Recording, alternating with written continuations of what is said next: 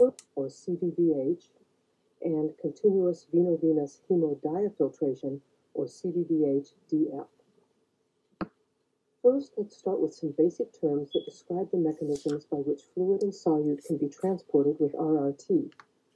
Diffusion is the movement of solute across a semi-permeable membrane down its concentration gradient. Ultrafiltration is the movement of plasma water across a semi-permeable membrane driven by a pressure gradient across the membrane. In this overview, we'll be talking about these three methods: hemodialysis, continuous veno-venous hemofiltration, or CVVH, and continuous veno-venous hemodiafiltration, or CVVH-DF. First, let's start with some basic terms that describe the mechanisms by which fluid and solute can be transported with RRT.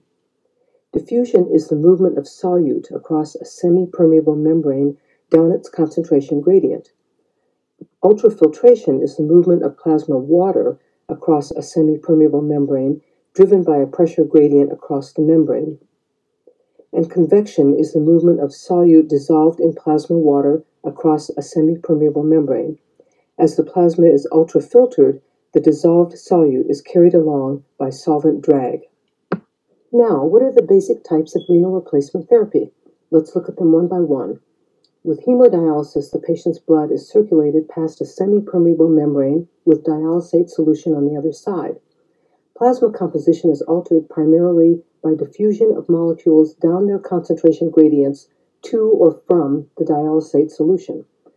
Plasma volume, as we'll see, can be decreased by ultrafiltration, and hemodialysis is performed in sessions that typically last between 2 and 4 hours.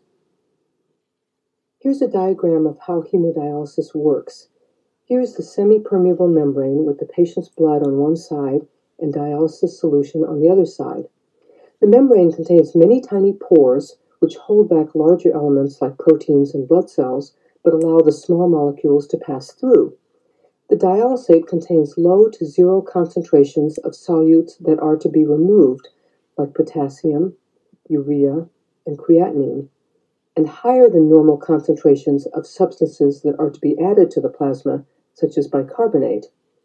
Solutes that do not need to change much in concentration during dialysis, like sodium and calcium, are present in the dialysate at physiologic concentrations. Although the very first dialysis membranes were flat and about the size of a coffee table, current dialyzers achieve more surface area in a compact space by being made in the form of capillary-like hollow fibers with fenestrations along their entire length. The patient's blood flows through the capillaries, and dialysate solution flows past the outsides of the fibers. Dialysis has been around for a long time, first being developed during World War II for use in soldiers with acute kidney injury.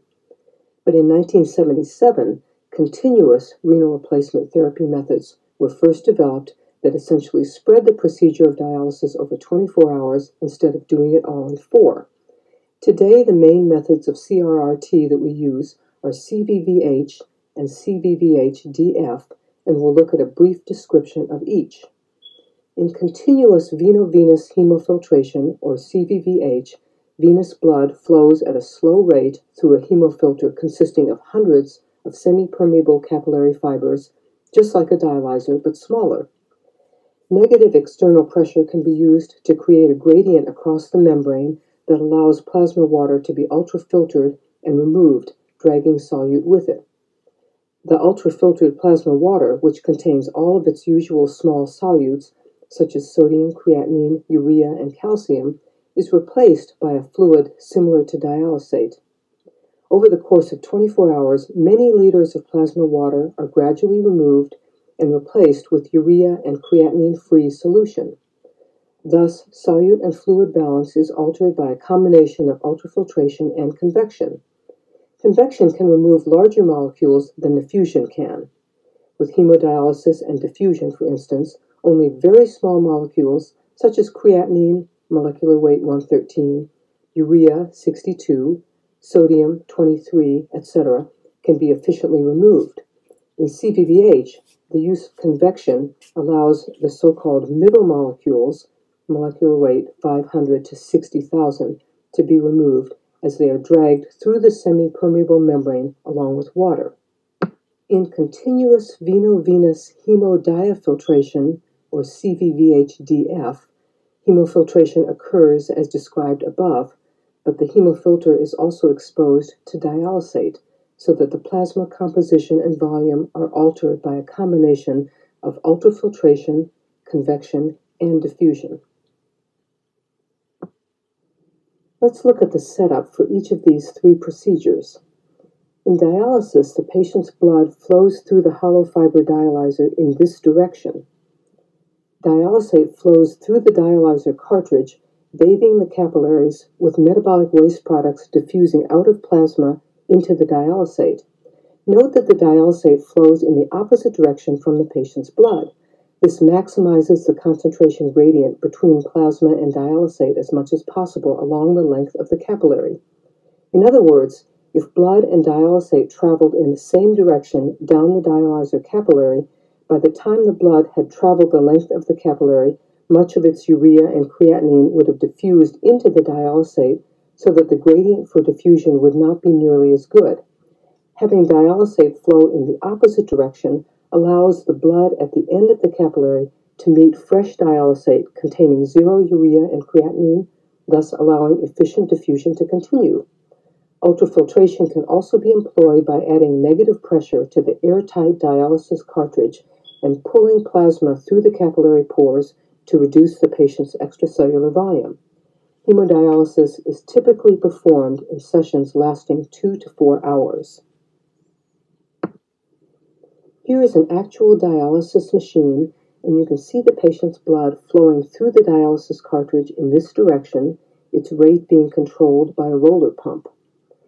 The dialysate, meanwhile, is continuously made by mixing concentrated components with purified water from large tanks behind the machine, and it flows in this direction into the dialysis cartridge, back out again, and it's discarded down the drain after a single pass. The screen of the dialysis machine shows such data as the most recent vital signs, the patient's blood flow rate, the amount of ultrafiltrate to be removed from the patient during the session, here 4 liters at the rate of 950 cc's per hour, with 2422 already being removed, the amount of time left in the dialysis session, 1 hour and 41 minutes out of 4 hours, the temperature to which the patient's blood is warmed in the tubing while it is outside of the patient, the flow rate and composition of the mixed dialysate, and the pressures within the blood lines that are leaving the patient, negative because the roller pump is pulling blood out, and returning to the patient, positive because the blood is being pushed back into the patient's vein. Note that with both dialysis and CVVH, when a dual lumen dialysis catheter is used for access, the exiting and entering blood lines are actually both venous blood. They are labeled arterial and venous only so that we can keep track of which one is leaving the patient and which is entering. In CVVH, the patient's blood again flows through a hollow fiber hemofilter, which is similar to a dialysis cartridge, but smaller, since the blood flows needed for this 24-hour procedure are lower than those needed for a 4-hour dialysis. The droplets of ultrafiltered plasma are collected in large bags and measured, and are replaced with a dialysate-like replacement fluid, which can be infused into the blood circuit either before or after the hemofilter, or both. The patient's extracellular volume is altered simply by adjusting the balance between the volume of fluid pulled off by ultrafiltration and the volume added as replacement fluid. Replacement fluid is essentially the same as dialysate, containing little or none of solutes to be removed from the patient's blood, such as creatinine, urea, phosphate, and potassium, larger amounts of solutes to be added from the fluid to the patient's blood, such as bicarbonate, and normal concentrations of solutes that usually do not change much during dialysis, such as sodium, chloride, and calcium. And of course, there are no proteins or big molecules. The big question about replacement fluid is, Where in the circuit should it be infused, before or after the hemofilter? Post-filter seems to make intuitive sense, so that fluid can be removed by ultrafiltration, then immediately replaced with urea-free, creatinine-free fluid.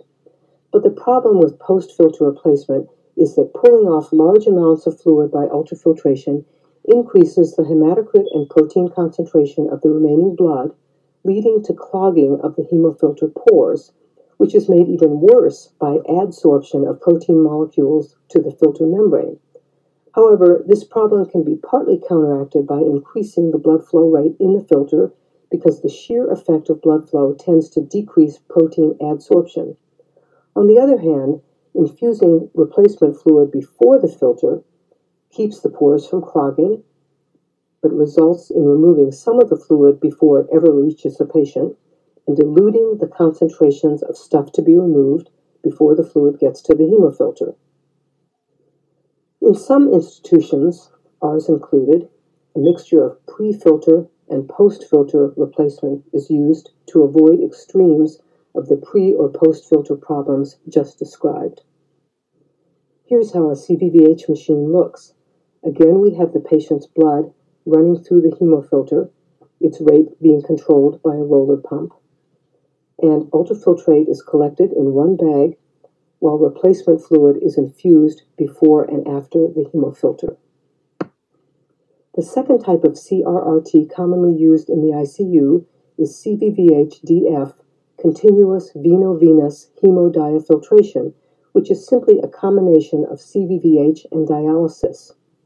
Here the patient's blood passes through the hemofilter and large amounts of ultrafiltrate are removed and then replaced with creatinine and urea-free replacement fluid. But now the blood in the hemofilter is also exposed to dialysate, which enhances solute removal by using diffusion in addition to the convection that is already happening with CVVH. Now let's look at two more specific issues involved in choosing and running the different forms of RRT. We'll talk about vascular access and anticoagulation. Vascular access is via either a temporary or a subcutaneous tunneled central venous dual lumen dialysis catheter. As with most central venous lines, either the internal jugular with the catheter tip in the SVC or the femoral vein is used. The blood flow rate is controlled by a roller pump, so the central vein needs to be able to supply up to 400 mL per minute of blood flow. This is a dual lumen dialysis catheter, which is essentially two catheters placed side by side, each with its own lumen at the tip, and each with its own side pores, allowing for better blood flow.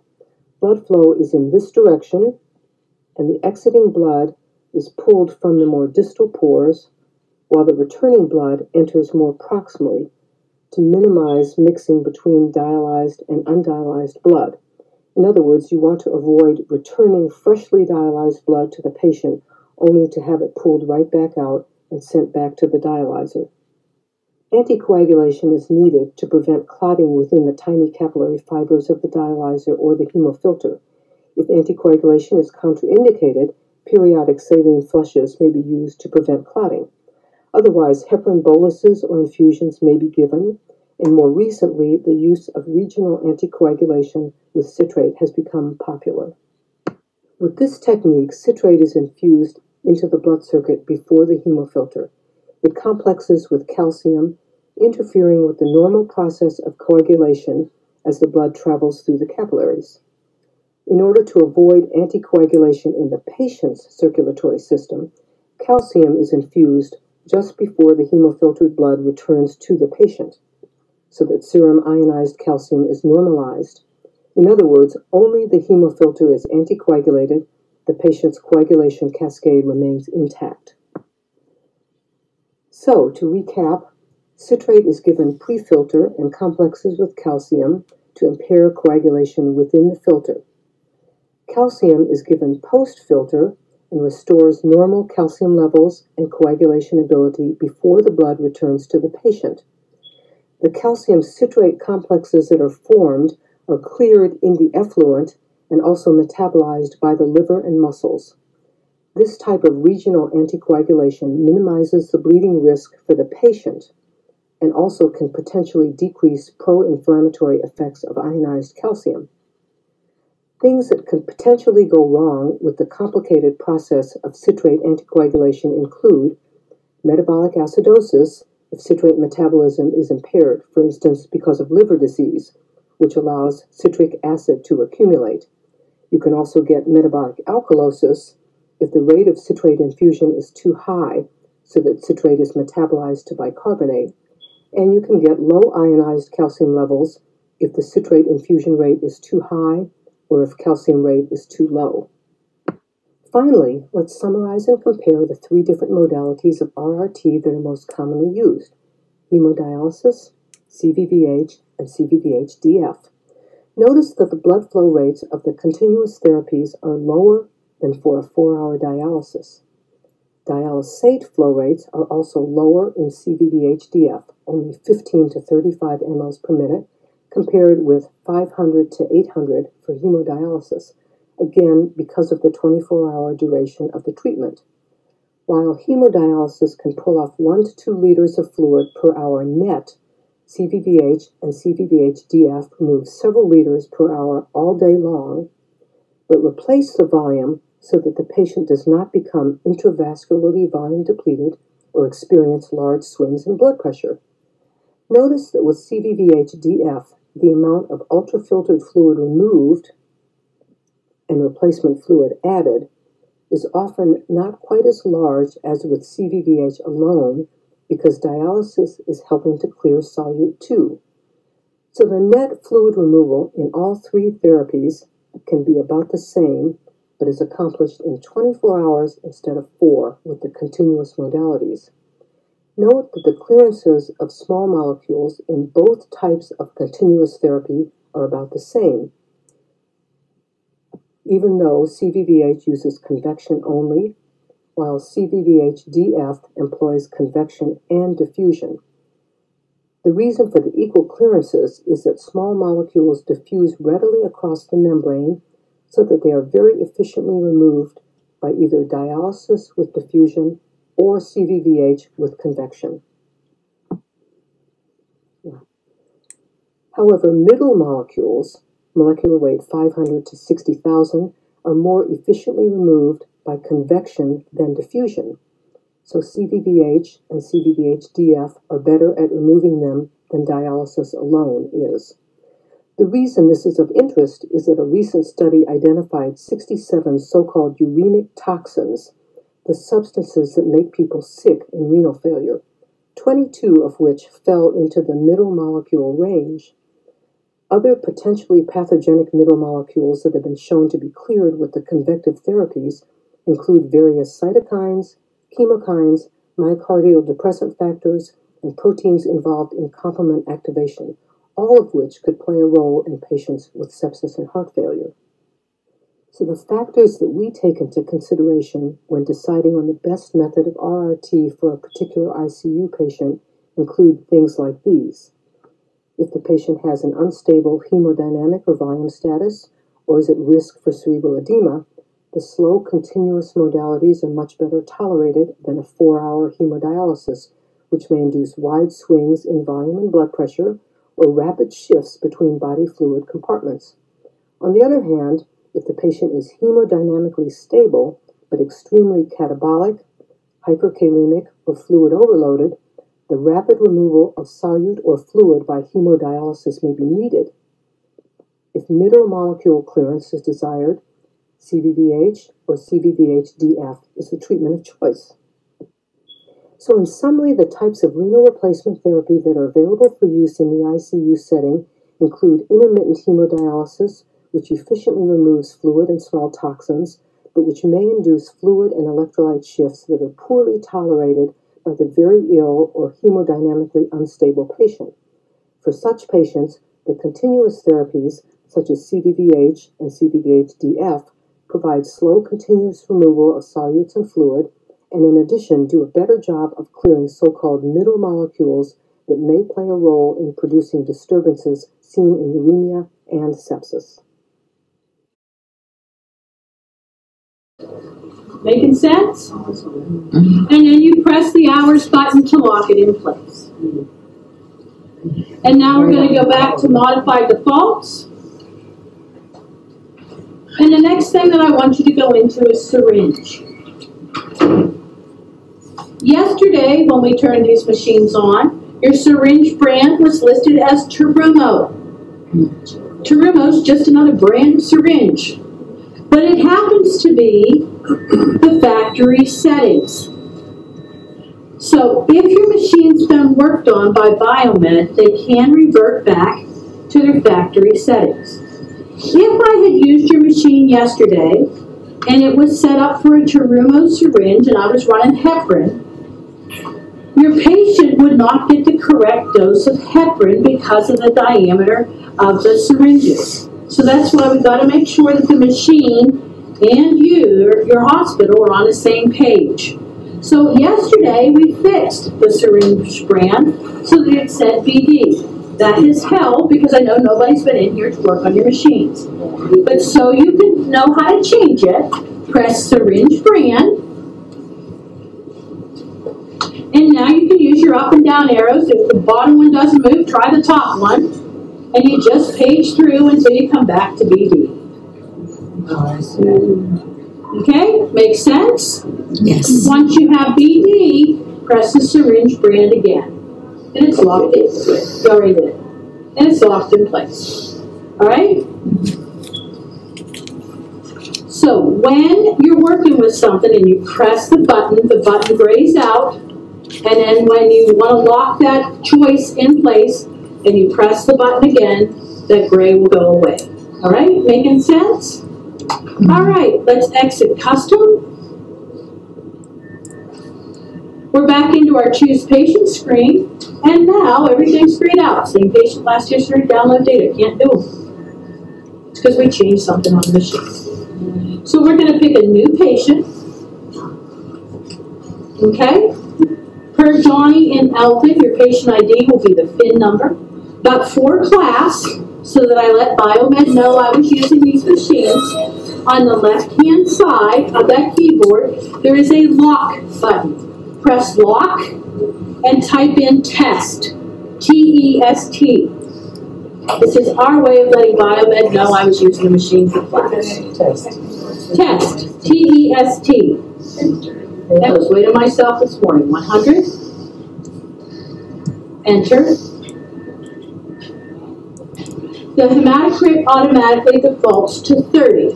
But if your patient has a hematocrit other than 30, you do not have to backspace, you do not have to press clear, you can just type the new number in. I checked your patient's labs and they have a hematocrit of 27. Enter. Every 3 screens you put something into the machine, it says, hey, this is what you told me, is this what you meant? So I have a test patient that weighs 100 kilos and has a hematocrit of 27. If I needed to change any of those, that's what the numbers, that's what the soft keys at the bottom are for. But if your machine says test 100 kilos and 27, then we're going to confirm. So confirm. How do you set your machine up? Every patient, every time. Find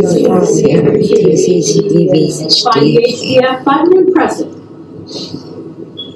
And every patient, every time is set up with what? Systemic anticoagulation. Press that button. Now, because it's a medication, the machine's going to do a double check. So we're doing the CVV-HDF therapy performed utilizing the Prismaflex syringe pump. That is correct. So confirm. There's that third screen again, CRRT, CVV-HDF, and systemic anticoagulation. We can change any of them if we had to, but they look good to me, so let's press continue. Hey, now we're to the load set. Those circle things that you've been pressing, we call them bullets. So press your top bullet for me. Your picture changed. Press the next bullet. Coming down. Your picture changed. Press the rest of them. As you're on that step, the machine will change the picture. So you can press them the whole way down. All right? So if you can read, follow pictures, you can do Prismaflex. All right? That's good. So the way this is going to work is on the bottom of your machine, you have a filter set. One person is going to do all of those bullets, load the circuit. Once it loads correctly, then we're going to that same person is going to unload it, and we're going to go down the line of everybody. All right? I'm going to use the machine that's in back here. So before you go grabbing, do not clamp anything. I know there's water in it. Leave it alone. I figure you guys would have worse things attached to yourself. It is only saline. All right, when we go back in the room, I'll pull the one, and then you're going to do it. So pinch it and reach behind and pull it out. It's going to be real stiff because these are brand new machines. I want to get these two holes on these clips. All right? Pulling it out gives me more room to do that. So I'm just going to reach behind if I need to and finagle it around until those two holes go on those clips. Let me know when you're ready for me to move on. There's that picture again. Here's my pressure pot. The picture shows I've got one on the top and two on the bottom. So I'm going to come in at 10 and 4 and click to 12 and 6.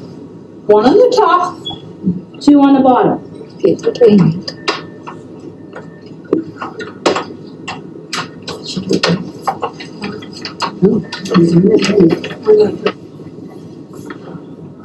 Attaching all pressure pots, one on the top, two on the bottom. Coming in 10 and 4, clicking to 12 and 6. Next one, snap the discharge ring into its guide, press the effluent line into the blood leak detector. So now it shows that I'm working with that yellow effluent line. So this is my yellow effluent line, this is my discharge ring. I'm going to, all right? A good way to remember this, you're going to turn your frown upside down into a smiley. Move it on. Temporarily hang your access effluent Y line on the priming hook. So the picture changes, shows me that I'm dealing with a Y, and that Y has my red and my yellow. So I go looking, and this is what I found. My yellow and my red. There'd be a spike here. All it wants me to do is put it on a priming hook, just like that. Next bullet tells me to place the deaeration chamber into its holder. Attach the chamber monitor line into the return pressure port. So the picture change shows me that I'm dealing with my return line. So we're going to deal with Pappy first. So sit Pappy in his chair, slide him on back, and then that top piece, we push first, and then we twist to the left. Okay? Moving on. Insert the return line into the air detector and return line clamp. Close door of the air detector. This is your air detector. It's got a little door. You have to pinch and pull it open. Your tubing's going to go in. We're going to close the door. And then this return line goes up, the left goes up and down. See it? So we're going to put the tubing on the left and pull it in. Okay?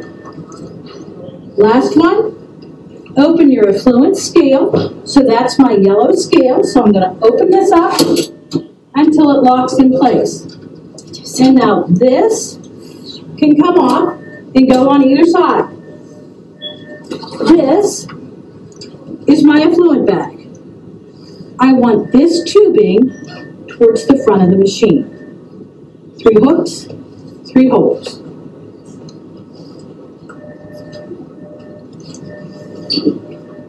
Take this silver bar, it rocks right in here. Just like that. Break the seal, close it, and locks in place.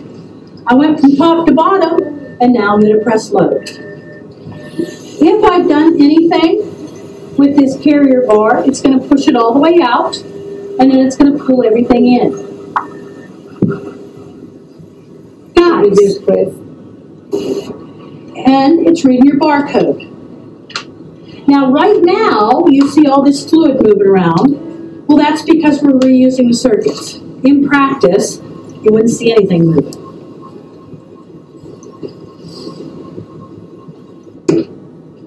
Once I get to this screen, it means I did it right. So I have confirmed set loaded is the M150. Well, that's what the filter says. This is what the barcode reader read. These two black boxes are all the specs for an M150. Once I get here, I did it right. So now I'm going to unload, and it's going to take everything, and I'm going to take everything down. You can work around. Doctor has ordered is what you're going to hang from the machine. We're using saline because it's cheaper. Okay, makes sense? So, like I've been saying all along, all of those saline bags have the spikes already in them. All of those bags have caps on them. Best practice for today is to turn that bag upside down, take the cap off, attach your line, and then flip it right side up. All right? I get the caps back because I refill those bags at the end of every day so that we don't have to have new bags every day. All right? This is going to be a group project, so everybody's going to prepare and connect your solutions. It's just connecting lines. Make sense? Highlight your first bullet. It tells us to route the lines through the tubing guides, and the machine shows you where those tubing guides are. I actually skip this step when we're in class because I want you to have more play with the lines. So move on to the second bullet. It wants us to connect our access effluent Y line to a priming bag. Those are those two really full bags on the side of your machine. So you're going to take that Y, you're going to take the bag off, turn it upside down, take the cap off, connect the line, flip it right side up, and hang it on the hook. And I get the caps. Thank you, thank you, thank you. All right, next bullet. Your picture changed. It tells us to connect our pre-blood pump, which is the PDP. Picture shows that's your white line. So you're going to pull that white scale out. 3 hooks, 3 holes, just like last time. Find a bag of saline, don't care which one. Find your white line. Turn that bag upside down, take the cap off, connect your line, hang it on the center hook. Close your scale.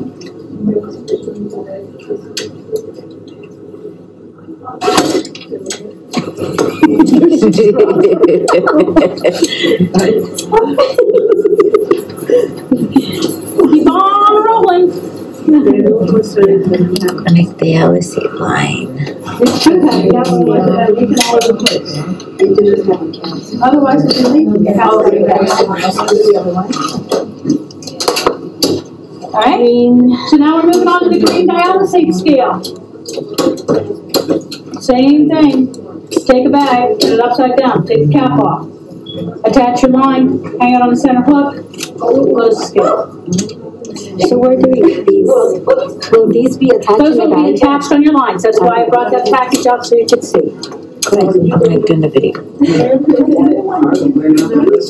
Oh, my nails. All right, you're moving on.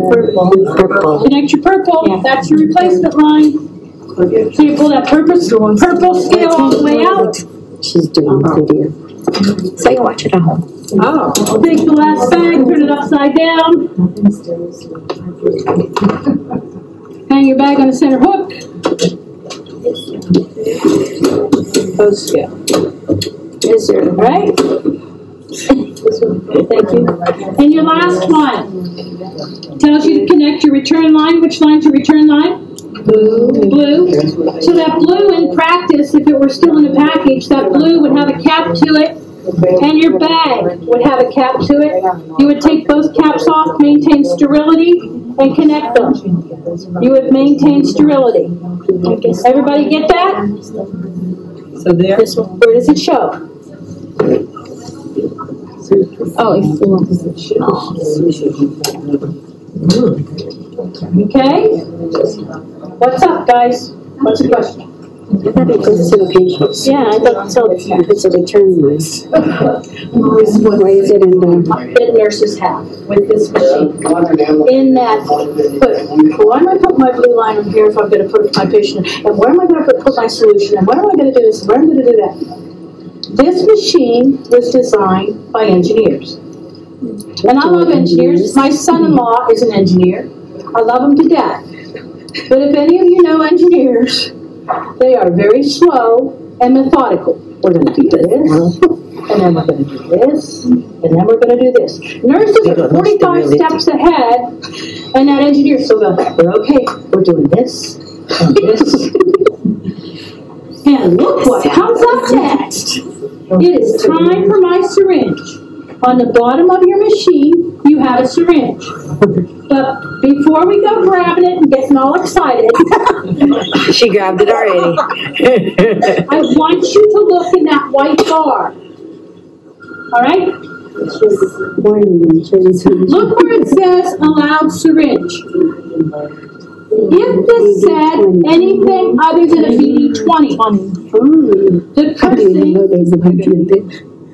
if this said on your machine anything other than BD-20, the cursing would begin. Because what you would have to do is you would have to cancel this screen. That would take you back into your solution screen. You would then have to remove all the solutions from the scales and cancel that screen. That would take you back into the load-unload screen. You would have to unload your machine.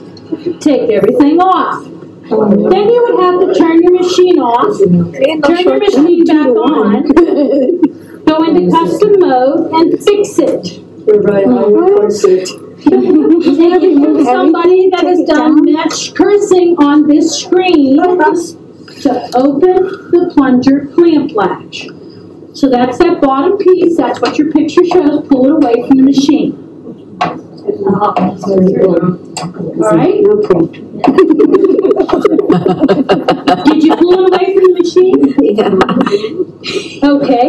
There are more instructions on that first bullet. What else does it tell us to do? No, sorry. We're still at the first one. Press auto down. Press auto down. Anytime you see something in all capital letters, it's got a soft key. Press that auto down key, and that syringe pump arm is dropping down. Everybody's like, ooh, really got the strip. Auto. Also on that screen, it says remove syringe if already attached. That's because this is the same instructions you're going to follow if we're changing out the syringe. All right? Highlight your second bullet. Free the syringe line from the outermost clip. So all that means is that when we package them, that tubing is right next close to the machine. That's already been pulled out yesterday, and then it tells you to connect your syringe. Now, all of those syringes should still be in your hands because we have not moved on. Highlight your next bullet. Place the syringe in the holder. Wings in the syringe holder slot.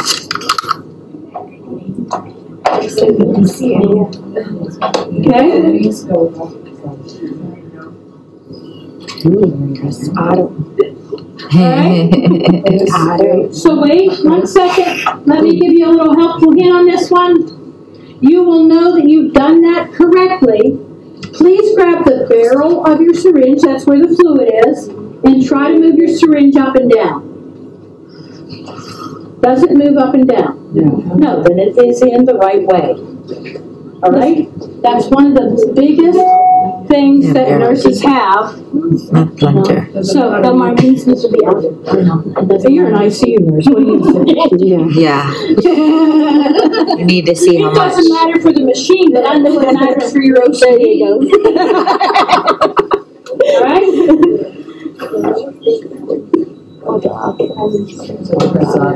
Press auto up. You got another soft key.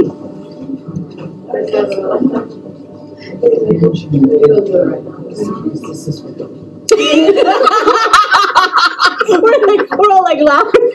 All right. Everything is the same.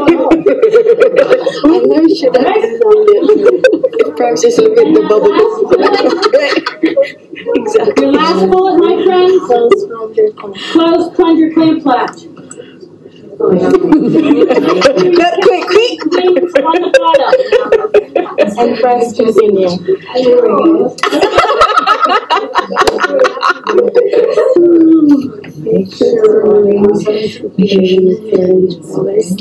That's why I said press bullets.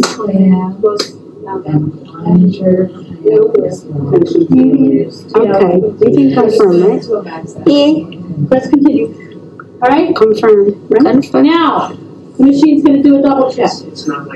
Because it's a medication, it wants to know, are your syringe wings secured in the holder slot? Is the syringe line unclamped? And is that plunger clamp latch closed? If all of those three don't happen, and you were ordered heparin, if they weren't done, the machine's not going to be able to, that's why it's doing a double check. Okay, if you can verify all three, then press confirm. You guys just sit there for a second. Let us catch up. So confirm. All right? Confirm. Confirm. And now, in that white bar, more information tells us that we need 2 liters of prime. The allowed syringe brand and size is a BD20. Make sure to unclamp any clamp lines. Well, you pulled it out of the package unclamped. You should have left it unclamped. We would verify that all our connections are tight and secure while it's still in the packaging. Okay, that way nothing falls on the floor. Now you've got 2 choices on this screen. There's a prime and a prime plus test. There are some facilities that like to over-prime their circuits. They can only pick prime. Here at Valley, we're going to do a 2-liter prime, so we're accepting the default on the machine. So we're going to press prime plus test. Okay? She didn't tell us that. I don't think so, because we were just Did it tell you practicing. to? Oh, yeah, it did. Yeah, it did. Yeah, that drawing, that last one. Okay. Let's go back here, see if we can get there. We're going to continue. Freezing. I'm a sound. Okay. So, what? Auto down? Auto down, I guess. Close circuits and Yes, we have to go through it all that. Press the last one. See what it does. Oh, this one?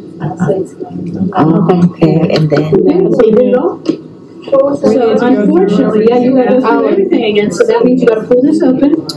Ay, ay, ay. Come on back to me a minute. It tells us you've got a scale open. Which scale is it? Look on your machine. Yellow. Look on your machine and close it. Which line is it? Yellow. All right. Is that scale open? Is it locked in place? There you Now go. it is. Press continue. Malfunction. Now it's angry. That one. So mute is your best friend.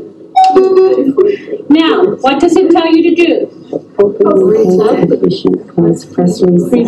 So open that scale, pull it all the way out till it locks in place, then close it. And then what does it tell you to do? Retest. Retest. Now that it's happening. All right? So, if you haven't followed the directions, Prismaflex is going to yell at you. Okay? Plain and simple. All right? Now, it says that our priming's complete in 7-8 minutes. We are in our first prime. Cycle 1 of 2 is in progress. The next intervention will be in either 3 or 5 minutes. That'll be changing out your bag. And then the machine's going to do its prime test after it's done. All right? If we were in practice, what you would be doing right now is checking that access, making sure it works. All right? Check your orders. But before you do that, I want you to go to your charge nurses, your physicians, anybody that has something to say about your patient, and say, hey, I'm getting ready to start CRT in my room. That's usually enough of a clue for your physicians to go, oh, you're doing that now. I really need that stat, head, chest, abdomen, pelvis, CT scan. If that's what you hear, then tell them to get that test done now. The reason why it's so important is for what I was asked when we were still in the room. Immediately after the machine has gone through priming and prime test, the patient needs connected into therapy. So no lag times. The reason for that is because what's going on in priming is we're actually rinsing the sterilant that we use into your effluent bag. The sterilant that we use is a gas called ethylene oxide. Ethylene oxide is a powerful vasodilator. For that reason, immediately after priming and prime test, the patient has to go into therapy.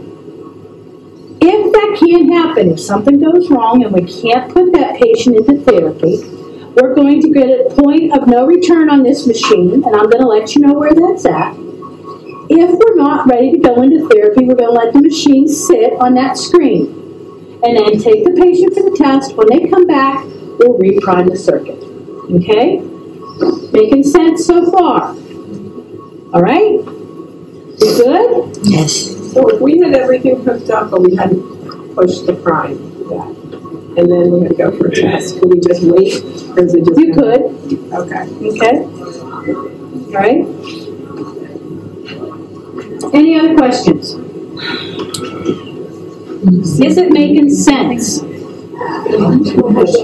Yes, no, maybe so?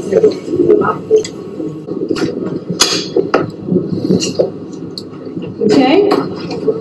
So on the left-hand side of your machine, you have another very full bag of saline. I get those half partially full bags back, because I'll refill them with lunch. And you're going to connect your next line. So,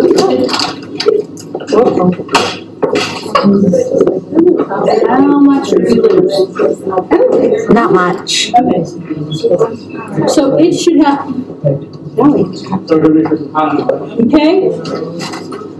So they already have spikes on them, so just recap it for me. And I'll refill these. Where's the bag?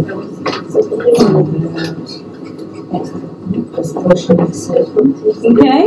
So did you put the new one on? Yes. And then what do you think you're going to do? Next cycle. It goes right back in front. Making sense?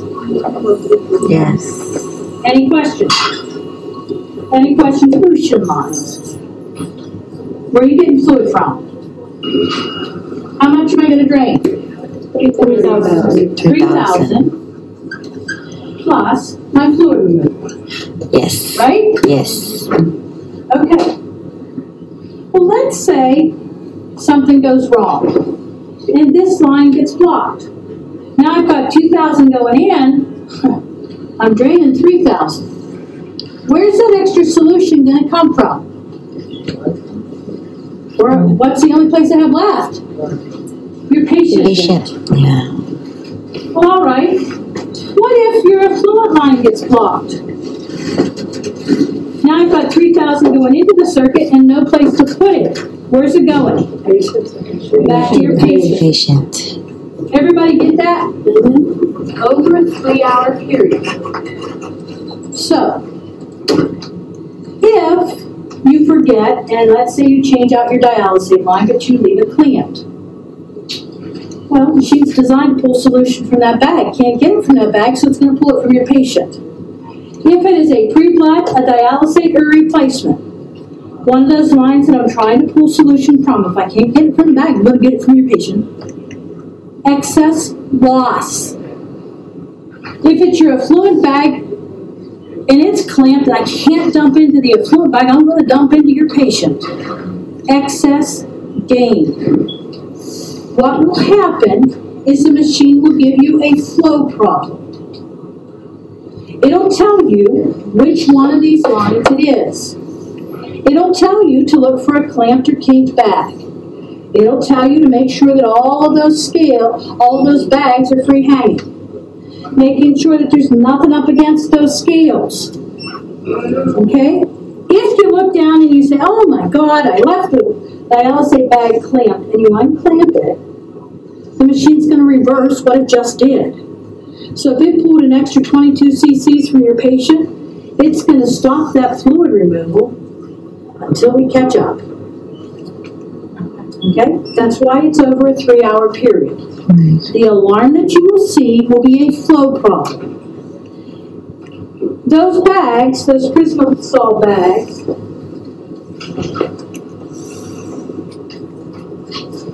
have the ability to spike and lure. Like I said before, I would recommend using the lures because this is a one-way valve.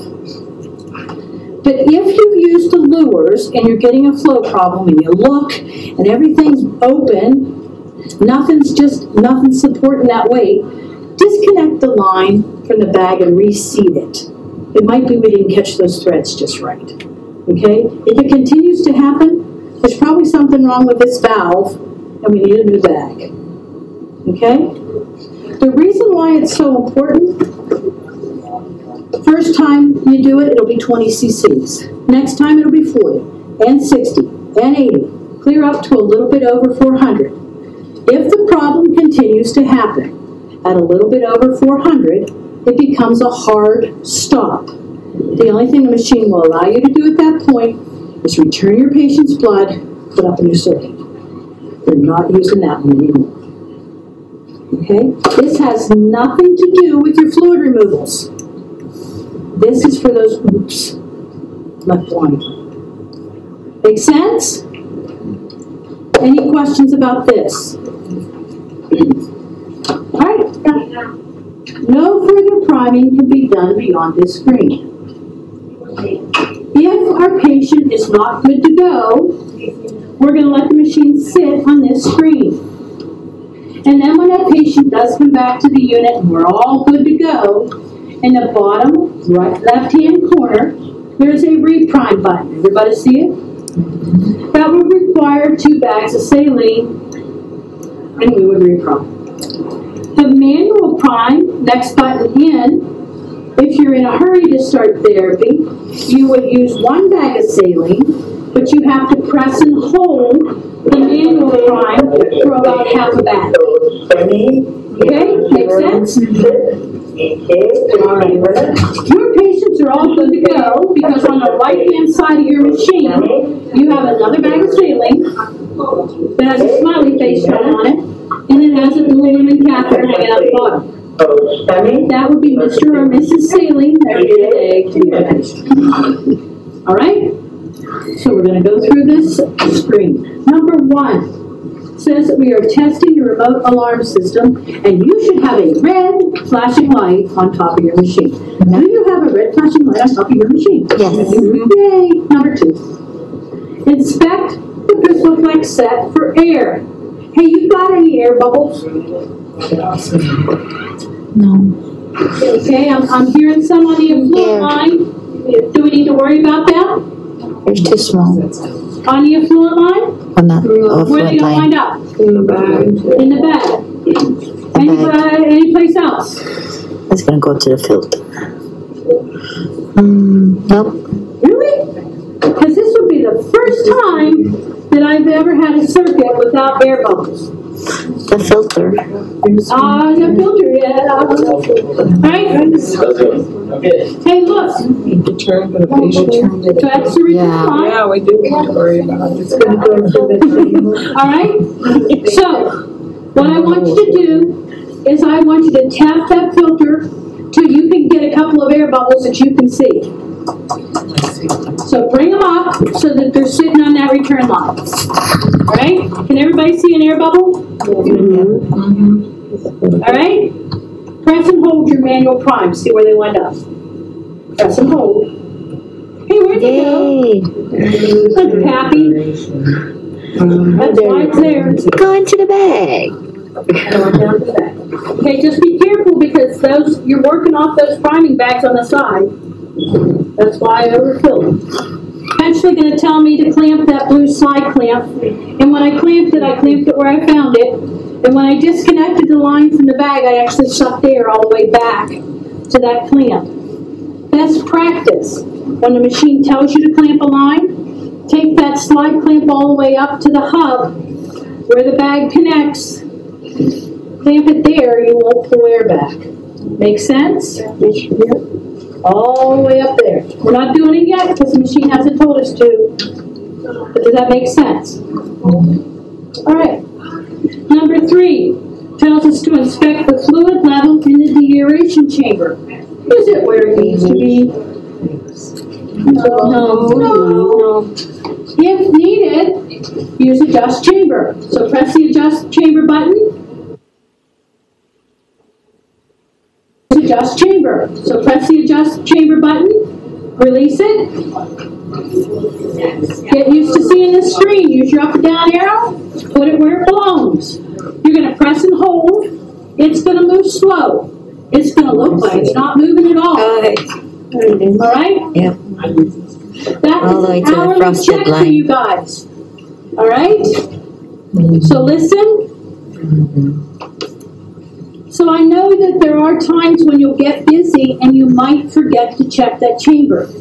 If you come into your room and you see that chamber level is super low, like this machine right here, and they're pressing and holding and pressing and holding and pressing and holding, it's moving real slow, at some point it's going to stop, and you may not be back up to that level. If that's the case, you just hit the maximum amount that will let go in at any one time of 8 mils. If you're not up to that level, what you would do is press confirm level and go right back into adjust chamber. Do another 8 mils. Make sense? Once everybody's happy with their fluid level, There. press confirm level.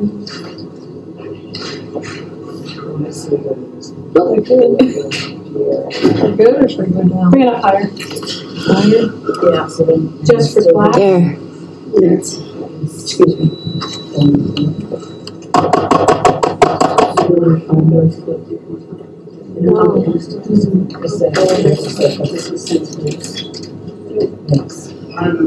Does it go down? It goes down. That's why it's an hourly check. All right? Number 4 says if your patient is ready to connect, they're on the side of your machine, they're ready to connect. Press continue. Okay? So the first thing that comes up is that excess gain or loss limit of 400. Everybody okay with that? Yeah. There was a small patient. Your physicians could write to change that limit. It can be changed down, but it cannot go up. Okay? Most of the time, all the time, Valley's going to accept the default of the machine of 400. All right? So confirm that, please. And now we're ready for our doctor's order. Looking at your doctor's order right now, they've ordered a blood flow rate of 250. So find blood. Put it at 250.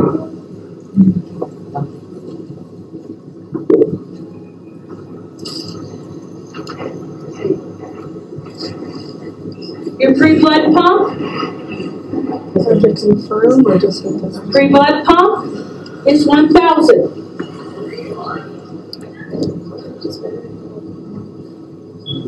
Oh, it's gonna go big. It's going to move slow and then it's going to start to jump. You're going to 1,000.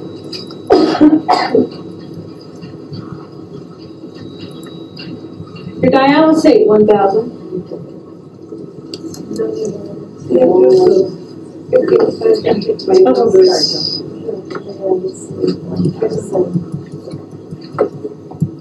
Your replacement 1,000.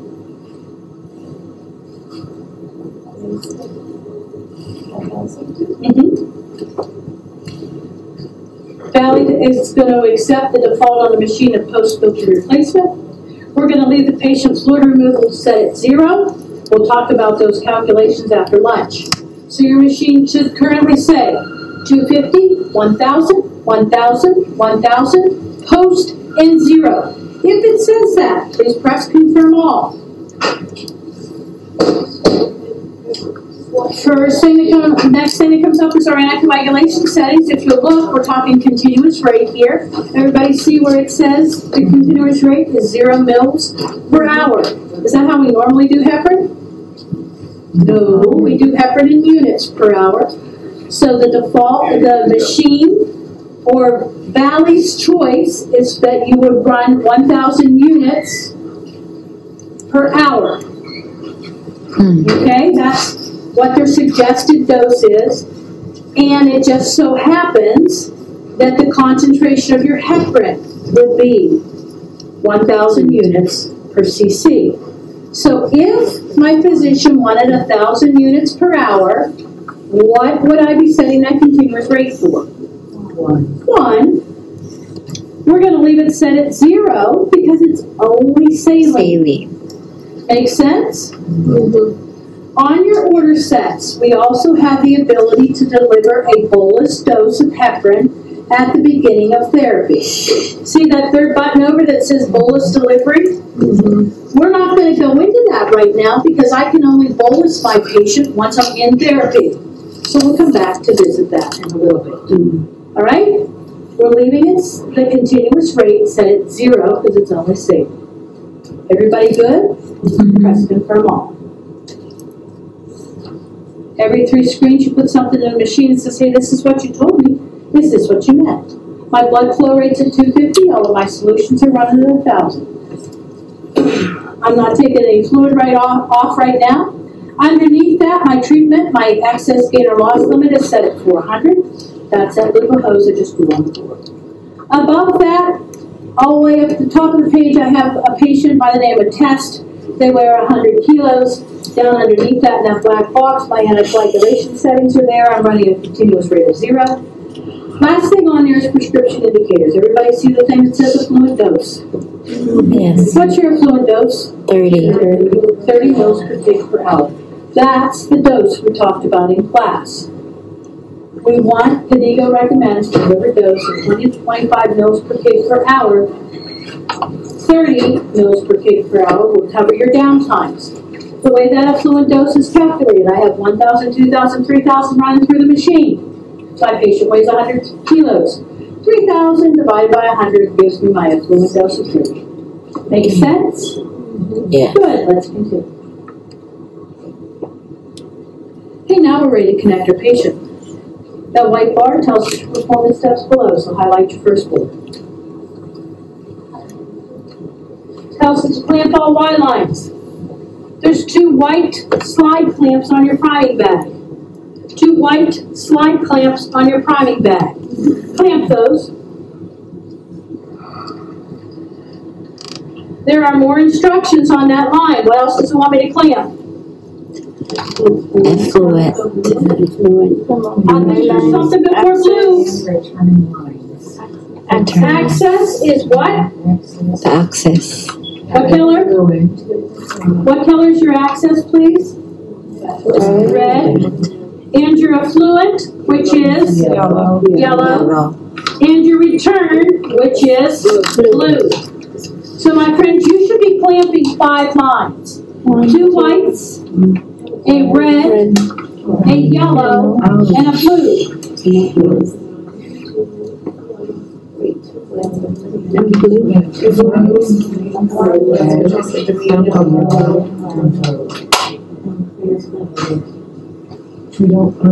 Okay? Making sure that blue clamp is all the way next to your bag so you don't suck air. Alright?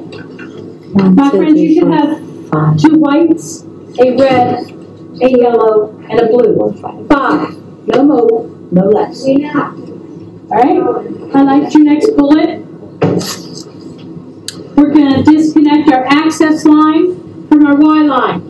So which one am I pulling off? Picture change. So you're going to take your red line off that priming bag. and move it over your patient.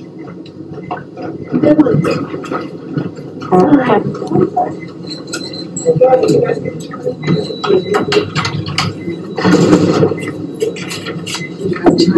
right? Oh, is it in a bag? Gotcha. I like the next one. Disconnect your return line from your fluid collection bag and put it to the blue liver lock of your patient's catheter.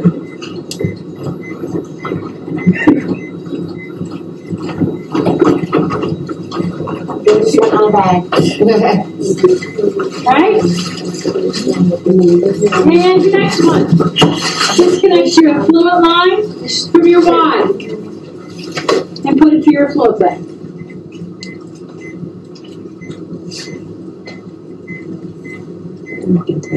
Okay? Last bullet. Unclamp your effluent. Your access. Your return. And your patient catheter lines. So you should be unclamping 5. A yellow, a red, a blue, another red, and another blue. You can store And then your catheter line. Oh, and then 124 gig. Okay? Making sense? All right, let's continue. And now we're ready to verify our patient connection. Number 1 tells us to check our PVP access. That is not from the bag, that is from your patient. So go to your patient and start coming down that red line. See where that white line begins its infusion? On that white line there is a slide clamp. That slide clamp looks exactly like the slide clamps on your priming bag. And Prismaflex knows nurses like to clamp things. All it is telling you is to make sure that is unclamped. All right? Are your access and returns connected to your patient's catheter? Clamps on your access and return lines are open. Clamps on all unused lines are closed. What's the only line that I'm not using? The prime. The prime. Those are already clamped. There's something else. What do I have programmed to run at 0? The syringe. The clamp your syringe. All right? So my next question. You got that priming bag hanging on the left-hand side of your machine. What are you going to do with it now? Discard it. Change. What do you think you would do with it? The absolute, No, the priming bag. Change it. What are you going to do with it? Get rid of it. I don't know how many units I've walked on and seen those stupid priming bags hanging there. Are you going to ever use that rest of that saline? No. Get rid of it. Okay? Don't give somebody the brilliant idea that they want to connect something to that. Throw it away. All right? Makes sense? Let's press start. Hey, I've got a green light on top of my machine. It's working. This is known as your status screen. It's where we want to live, work, and breathe. Coming down on the left-hand side is a prescription cap that has my doctor's order. Blood flow rate 250, all my solutions run to 1,000. If I needed to change any of those, that's what that black adjust button in the middle of the page is for. Right up from that black adjust button, there is an info tab. On that info tab right now, there is a lowercase letter I surrounded by an orange border. Everybody see it? Yes. That happens when the machine first turns on. See all those pressure bars, access, filter, fluid, effluent, and return? They're all grayed out. That's because when that orange border is there, the machine is trying to figure out where that circuit likes to live with that patient. Once it figures out its happy spot, that access, filter, effluent, and return will have a green area, a yellow area, and a red area. That black diamond that's on those pressure bars right now is the minute-to-minute pressures being generated by the machine. Okay? He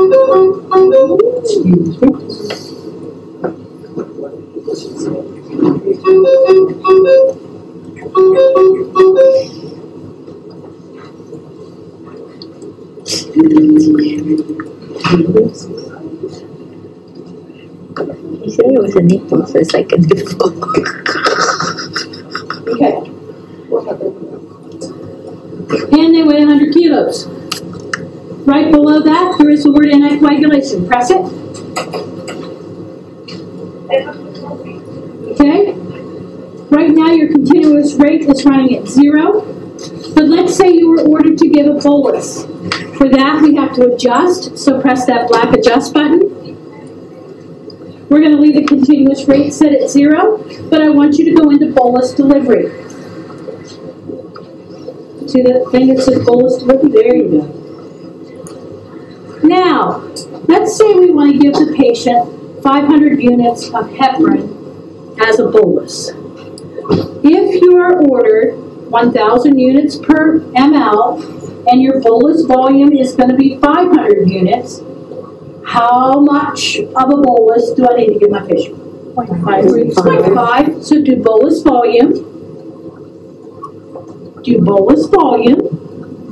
And take it up to 0.5. Now, the thing underneath that says interval. Do I want to do this in 6 hours? Yeah, probably not. So press bolus interval. When do I want to give it? Now. So use your down button. It's going to go 5, 4, 3, 2, 1, 0. The immediate. Alright? So, what's the one thing I have to do before I can dispense this? Unclamp. Unclamp your line. So unclamp it. And press confirm all. Hear that noise? That's your machine dispensing it. Alright? Now, go back to your prescription tab for me, please. In the upper right-hand corner, I have a picture of a filter. It's been running for about 4 minutes. Right beside that, there is a triangle. We call that a play button. That play button also says 4 minutes. That play button actually tallies up run times for filters 1 through 10. On the 11th one, it goes back to 0. Then we have a clock. Right below that, I have another play button that says CVV HDF. Based upon the prescription that is in the machine right now, that's what my patient is receiving. Then I have a pictogram, a prescription pad. Also says CVV HDF. That's how the machine is set up. If I wanted to change any of those, if I got a new doctor's order, I would go into that black adjust button. So we're going to change your doctor's order. I just got a call. They want to change the doctor's order. So adjust. We're going to go PDT. So find the PDT button. Your doctor has ordered that to run at 0. So press and hold.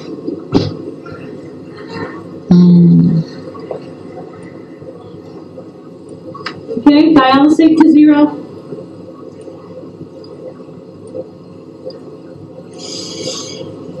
Replacement to 0.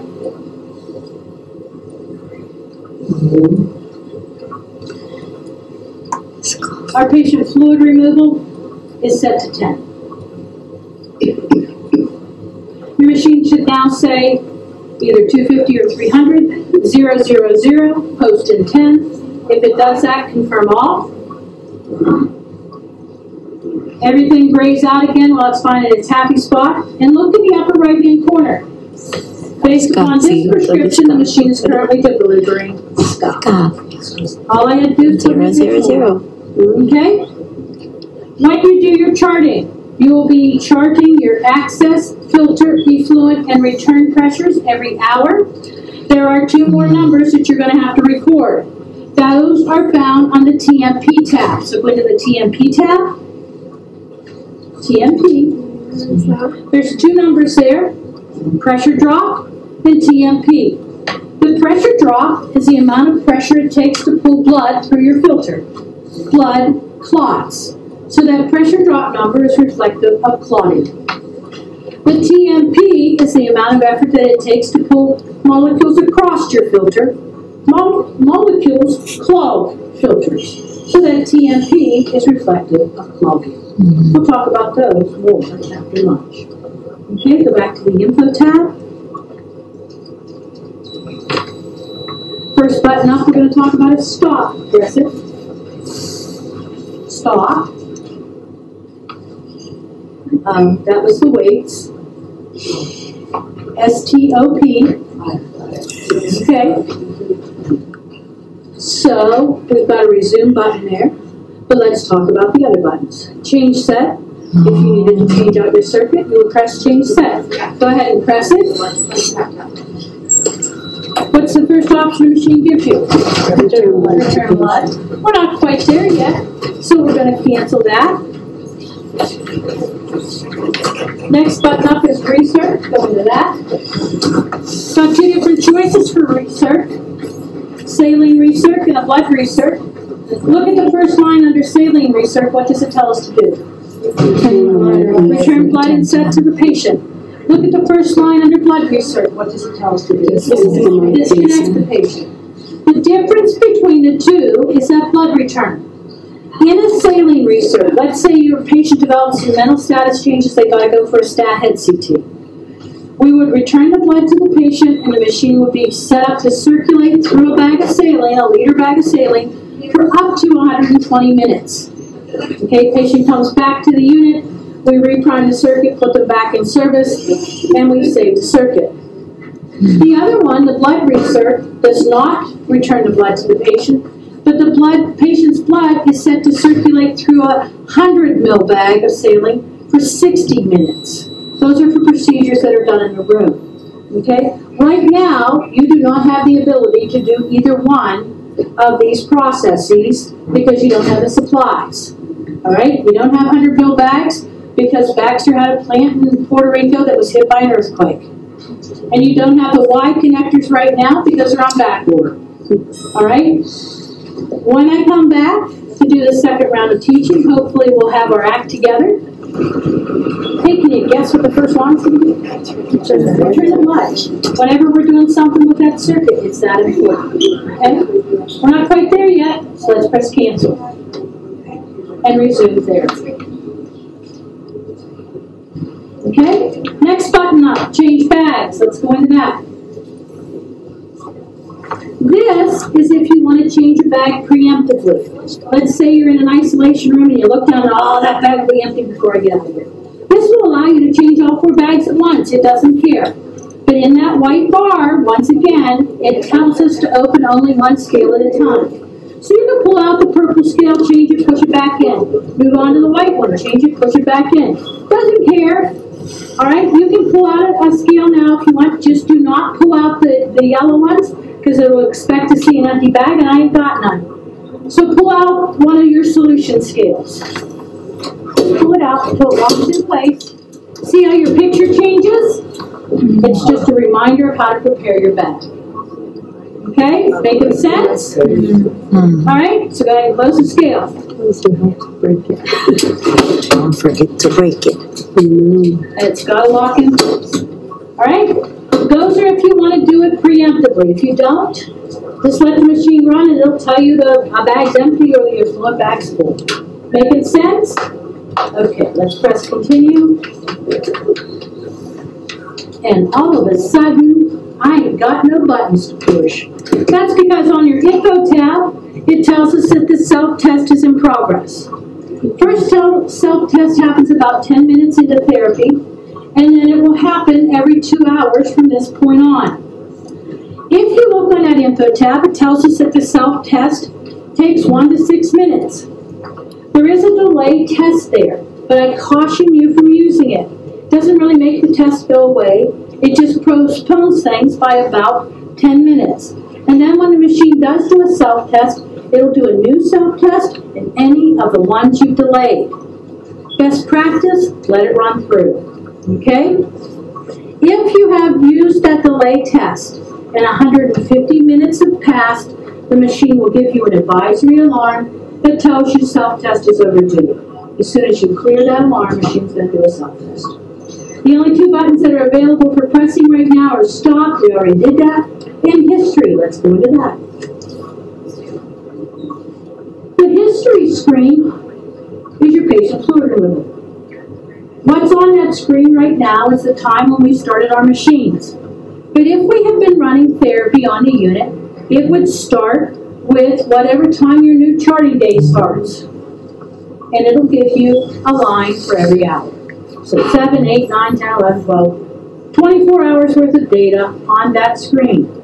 In the upper right-hand corner, up and down arrows, that's how you page back through those 24 hours. The first column is what's going on right now. The next column totals everything up. Down below that, at the bottom, you have 4 circles. Everybody see a bottom left-hand corner? 3 black circles and a white one. The white one is today's worth of data. The other 3 are the 3 previous days. Machine will hold 96 hours worth of data. If we have been running continuous therapy and there was data on those other days, those black circles would have a white ring on them. If you forgot to write something down, that's what those arrows on the bottom are for. Okay, makes sense? All right, let's go status. Status screen takes you back to the home screen. That's why it's called status. All right, making sense? And just like that, all of our bells and whistles are back. Next button up is change syringe. We're actually not going to go into that because I don't have any syringes to give you, but it's the same procedure we just saw. Next one is adjust chamber. Is your chamber level where it needs to be?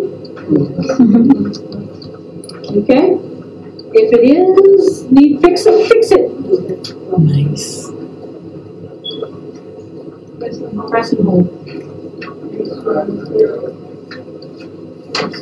Okay. Confirm. All right, next button up is system tools. Let's go into that. Modify settings. Modify settings. Lots of choices on this page. The first one that I want to draw your attention to is the patient weight. You guys do dailies? The weight is how the machine calculates the fluid dose. So it is going to be Valley's procedure that once you get that daily weight, you change it in your machine. So you would go to System Tools, Modify Settings, check Patient Weight, press it, and change it. Makes sense? Okay? You can also change the patient's hematocrit. But the hematocrit is how the machine calculates something on its filtration fraction. The filtration fraction you guys are not charting, so it's not nearly as important as that. Okay? The other one that I want to draw your attention to is the chart reminder. All right? With their older softwares, the machine would beep at the top of the hour, let you know it was time to do your chart. The FDA said on the quieter machines, so that was an easy alarm for us to remove. Nurses liked it; they wanted it back, so we gave it back to you. So press chart reminder. Use your down arrow. That turns it on. Okay? Now at the top of the hour, you'll get a tone from the machine as a reminder to your charting. If you decide that you like it, you have to add it every time you change out your circuit because it's automatically going to default on. Okay? Press status, that'll take us back to our home screen. System tools again, please. Next button up, clean screen. If you happen to notice that film, wipe it off with that alcohol wipe. Or if you forgot the top of the machine is curved and you put your graduate up there and now my machine's wearing GI drainage, you might want to wipe it off. That's what clean screen's for. Next button down is self-test. Let's go into that. You saw that when the machine was in self-test, it couldn't do anything with it. And so let's say you were headed into the room at the top of the hour and we're in self-test. You can't put your new patient fluid removals in. So the workaround, wait for the half hour to roll around, come into System Tools and trigger a self-test on the half hour. What you've done is you've reset the clock. Now the machine will do its self-test on the half. Okay? Sometime when you're not trying to program new values in. Alright? Its real purpose is if you don't like the pressures you've been getting, you think there's something kinky with the machine. Putting it into a self-test will rebalance those pressure pods. Alright? Makes sense? Alright, let's cancel that. Let's go into System Tools one final time. Last one up is normalized blood. Go into that. If you had a blood leak detected alarm, the machine would tell you to go into System Tools and normalize your blood. Number 1 is required. it tells us to draw a sample from that effluent line. That's at the top of your machine, that yellow sample port. It is not needleless. 21 gauge needle or smaller, and that's what I drew your attention to on your order set. We're asking for a total body cell count. Okay? That is the only time you will be drawing anything from this machine. Your machine says on number 1, if blood is present, discontinue, press cancel, and change the set. You would not return your patient's blood. If no blood is present, you go to step 2. Verify that the effluent line is installed in the blood loop and that the signal value is 38,000 or greater.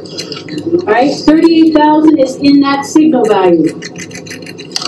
Alright, if it weren't greater than 38,000, you do that flossing thing with the effluent line, make sure that it is, and then press start more. Okay?